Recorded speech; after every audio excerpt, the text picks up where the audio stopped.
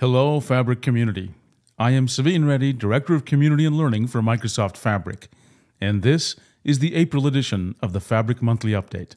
In this video, I am just covering the highlights, so if you want the details, check out the update blog. The link is in the video description. Now let's get started. For reporting, we have a new visual for you, the 100% stacked area chart. It is exactly what its name says. It displays the relative percentage of multiple data series as stacked areas, where the totals always equal 100%. We are also introducing more control over line charts. You can configure the transparency, there are additional options for smoothing lines, and for step lines. There are situations where you want a PowerPoint presentation to continuously play the same slides over and over. And if you're using the Power BI add-in in these scenarios, you can now configure the add-in to automatically pull fresh data from Power BI while the presentation is showing in slideshow mode. Here is a nice convenience for you when you use the Power BI add-in in an empty slide. Empty slide means one that does not have a title. The Power BI add-in will offer to help fill in the slide title based on the content that's being shown by the add-in. For example, the title of the slide can be set to the report name, the page name, or the visual name. We've added a new drop-down menu to the footer of the Power BI add-in, and directly from that drop-down menu, you can decide whether you want to see live data or a snapshot. If you want snapshots, you have two options, Snapshot and Public Snapshot. With the Snapshot option, only those people who have permission to view the report in Power BI will be able to see the snapshot. With the Public Snapshot option, then anyone who can view the presentation can also view the snapshot. For those of you who have been using the dynamic subscriptions for paginated reports, previously there was a limit of 50 recipients, but now you can have up to 1,000 recipients. Hey everyone! Today I'm going to show you the new and improved image mode feature in the Power BI add-in for PowerPoint. This feature introduces an easier experience and improved functionality for freezing Power BI content as images. Here is my PowerPoint presentation, and this is the slide where I want to insert a Power BI data. First, select the Power BI add-in.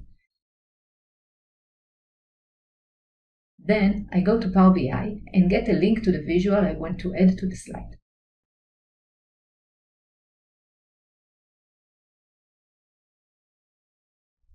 As always, once added, the visual is live and interactive. In this update, there is a new drop-down option below the report name that controls the way the data is shown. When I click on the drop-down, you can see three options. Live data. This is the default state, and it means that the add-in is connected to Power BI and shows the recent data, and that the content is interactive. Snapshot means that the add-in shows an image of the data, but only users with access to the report in Power BI will be able to view that image. When a user who does not have access to the report tries to view the add-in, they will see a message telling them to request access in order to view the content. And Public Snapshot. In this case, everyone who has access to the presentation can see the image, regardless of their access to the report. I will select Public Snapshot. Now, the content in the add-in is actually an image, and when I click on it, it tells me that I cannot interact with it. But the footer stays interactive, so I can get more data about the report, name, and add border to beautify my slide. One of the benefits of this new feature is that when opening an existing presentation with Power BI add-in, the slide thumbnail will no longer show the data by default. It will show the data only after a check if the viewing user is allowed to see the data. Let's see how it looks like. I will open the same presentation I was editing earlier.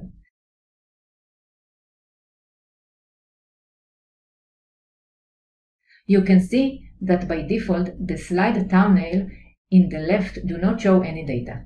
The image will only show up when the user views the slide and after a permission check. For slides that were created before this feature update, PowerPoint will show the add-in thumbnail only the first time you'll open the presentation after getting this update. Afterwards, it will not show the thumbnail anymore before checking if the user can view it. This new feature is supported from Office version 23.12. Make sure to run Office Update to get the most up-to-date bits. Thank you for joining me today to learn about the improved image mode feature in the Power BI at Info PowerPoint. We hope this feature will enhance your presentations and make it easier to share your data and insights with others. Power BI mobile apps now support folders in workspaces. Just remember, these folders can contain a variety of Fabric items. Some of them are related to Power BI and some of these items are not. And so these mobile apps will only show you the items that are Power BI items. If a report has a barcode field, you can use a phone camera to scan the barcode on some object, and then that will cause the report to filter based on that barcode. This is really useful, for example, in retail scenarios, because you can be looking at some object, and then you can find all the information about it pretty easily in the Power BI report. Things like inventory information or sales data, etc. Some of you have been using this feature, but you told us that you wanted it to be a little easier to clear out that barcode filter. Well, now, in the report footer, we've added a button so that with just one click, you can clear out a previously scanned barcode and remove it from the filter. Using a Power BI mobile app, it's now possible for you to see a Power BI item in full screen. This is supported for both launch items and when using a universal link. For those of you not familiar with a launch item, this is a Power BI item like a report or a page, etc., that a user selects to automatically open when the app opens. And so now, you can tell the Power BI mobile app to open this item in full screen mode. In this update, we added Clear Barcode, a feature designed to streamline the process of filtering reports based on semantic models featuring a barcode field. Did you know that when a field in a semantic model is marked as a barcode, you can use your mobile device to filter your report by scanning barcodes in your camera? To add a barcode field to your model, simply mark the field with the barcode tag in Power BI Desktop. This feature is especially great for retail. For this demo, I want to open a report that is used to manage the inventory in a bicycle shop named AdventureWorks. I will start by scanning the barcode of a product in the store. When scanning the barcode in the Power BI scanner, I get a list of all of my reports that contain a barcode field. The report I am looking for is named AdventureWorks Inventory. Opening the report, we see the bike shop inventory. The inventory is currently filtered by the product barcode I scanned. Notice that the barcode icon in the report footer is filled, indicating that a barcode filter is currently applied. From here, I can scan a new barcode using the barcode button inside the report. It's important to mention that if you are scanning multiple barcodes one after the other, when scanning the new barcode, the previous one is cleared automatically. But what if we want to clear the barcode filter? In this release, we added the new Clear Barcode button to the report footer to make it easier for you to clear the filtered value in a single tap. After I press the Clear Barcode, we can see the unfiltered inventory in the report. Now I can use a filter, a slicer, or another barcode to filter my report by product. And just like we do every month, here are many great new visualizations and visuals available in AppSource. Organizations that use the cloud not only have to keep up with more and more data, they also have to do that while protecting sensitive information. So this month, we announced the public preview of Azure Private Link for Microsoft Fabric. Private links enable secure connectivity to Fabric by restricting access to your Fabric tenant from an Azure VNet of your choice and blocking all public access. This ensures that only traffic from your VNet is allowed to access Fabric experiences like notebooks, lakehouses, and warehouses in your tenant. This month, we also released the preview of Managed Private Endpoints for Fabric. This lets you secure connections to data sources that are behind a firewall or not accessible from the public internet. So you can access these data sources without exposing them to the public network or requiring complex network configurations. Hi everyone! I'm very happy to show you a quick demo on tenant-level private link for accessing Fabric. This enhanced networking feature provides secure access to your sensitive data. You can also restrict the traffic from internet and only route through private link. In today's example, I will show you connection to a warehouse through SQL Management Studio and also one-link access through Storage Explorer. This is my virtual machine, and this virtual machine is in a virtual network, which I have the private endpoint set up to Fabric. Now let's try to access the virtual machine using Bastion. In this virtual machine, I can access to this tenant. And in the tenant setting, I already enabled private link and also blocking public access. If I do ns lookup to fabric.microsoft.com, it returns to private IP. Here is my workspace. In this workspace, I have a warehouse created. We can get the SQL connection string here and I try to access in SQL Management Studio.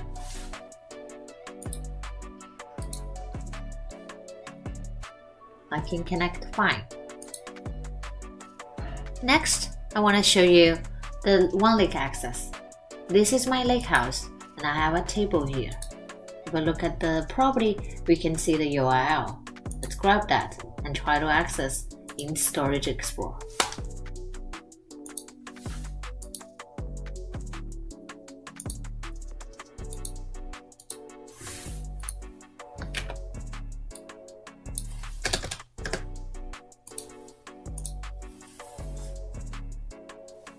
We can see our tables here.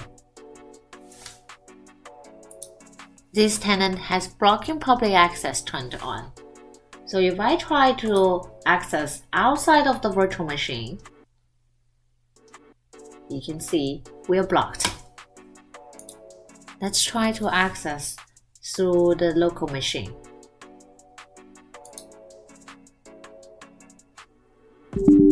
I received error message saying, while private link are enabled, I cannot connect from this IP address.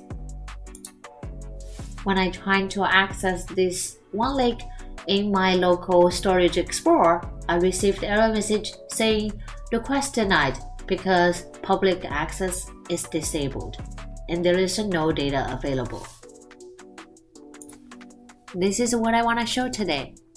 Thank you very much for watching. Enjoy the feature. This month, we integrated Git with the data warehouse. This allows you to check in the changes to your warehouse into an Azure DevOps Git repository as a SQL database project. The copy into statement is used to import data, and this month, we've made additional enhancements so that it is faster at loading lots of small CSV files. When querying data in the lakehouse, the SQL Analytics endpoint makes use of partition elimination, also called partition pruning. This means that it only reads the data from the partitions that are relevant to the query. We've made some additional performance improvements here in those cases where there are a small number of partitions in a table that has many files. Mirroring in Fabric is now in public preview. This is a low-cost and low-latency solution that lets you create replicas of your Azure SQL DB, Snowflake, or Cosmos DB data in OneLake, which can then be used for your analytics. If you're developing in Spark and you use those starter pools that have a single node configuration, you probably want those Spark sessions to start faster. So we've got something you're going to like. You can now set your starter pool to max 1 node. This gives you a super fast session start time. The system allocates the driver and executor with 4 cores each and 56 gigabytes of memory so that they fit within a single medium node configuration for starter pools. In these configurations, it gives you start times of about 5 seconds. We always want to simplify the development process for the Synapse VS Code extension. So this month, we released a container image that has all the necessary dependencies for that extension. You can get this image from the Microsoft Artifact repository, and it can be pulled with a single command. And with this image, you don't need to install Java, Miniconda, or any other tool on your local machine. And this also lets you work with your Synapse projects within the container environment which is isolated and consistent. Git is now integrated with Spark job definition artifacts, so you can check in the changes of your Spark job definitions into a Git repository. This includes the source code of the Spark jobs and other artifact properties. We've improved the Object Explorer in Fabric notebooks. You'll find it easier to navigate and discover data sources and resource folders. If you are familiar with Jupyter notebooks, you might have used the Run magic. And now, the Run magic is available in Fabric notebooks. This lets you run your Python scripts and SQL scripts that are located in a Notebook Resources folder. Semantic Link is now generally available, and the package for it comes with our default VHD. So, you can use Semantic Link in Fabric right away, without having to pip install any additional modules. In December, we introduced a feature that allows tenant admins to enable AI and Copilot in Fabric for certain security groups or the entire organization. Building upon that, you can now enable AI and Copilot for a specific capacity. This lets you test Copilot on a certain capacity without impacting other workloads. This also allows you to better adapt Copilot to meet the needs of different groups within your organization. AI and Copilot in Fabric is only available in a limited number of data centers. Previously, users who are not in the US or France had to turn on the cross-geo setting in order to use AI and Copilot. But now we've made things much simpler. Now, all EU customers can use AI and Copilot without turning on the cross-geo setting. And their AI and Copilot requests will be processed within EUDB. Whether you're a beginner or an expert in KQL, you will love the new data profile feature. It provides quick access to schema details and column statistics and will help you write better and more efficient queries.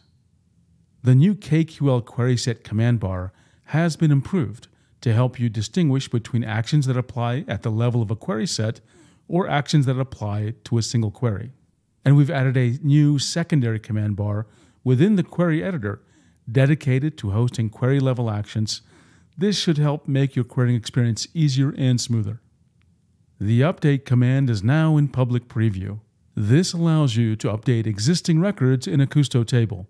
This is really useful for fixing ad hoc data issues, and it can be leveraged in a data loading pipeline. And check out the update command's What If mode. It will let you try the command before running it on your data. Kusto Copilot is in private preview.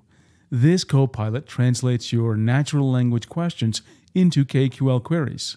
And this Copilot will help with data that's in KQL databases in Fabric and also with data that's in a standalone Kusto cluster.